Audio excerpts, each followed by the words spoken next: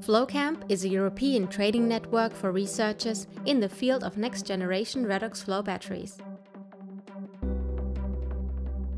It consists of the work of 15 PhD students on 3 different redox-flow battery systems: organic flow batteries, zinc-air, and hydrogen-bromine.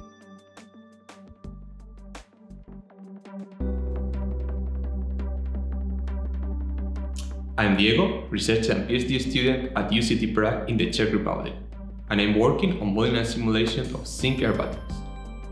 Zinc provides a cost-efficient and highly recyclable alternative to current technologies, using widely available materials such as zinc and air.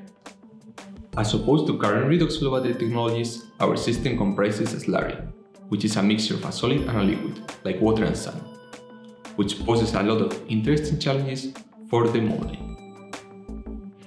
The development of models for electrochemical slurries is still a developing area, and lots of new ideas are coming up and being tested.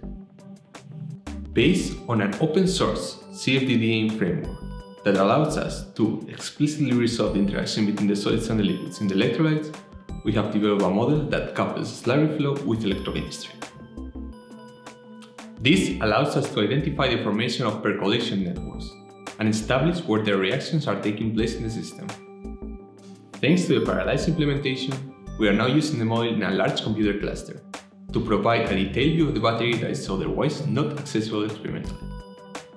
The use of slurry-based redox flow batteries would be a leap forward in the field of stationary energy storage, particularly for medium-sized applications, where the installation footprint is relevant, as they keep the advantages of flowing system while achieving energy densities comparable to common batteries. After my PhD, I plan to pursue a postdoc in the field of energy storage.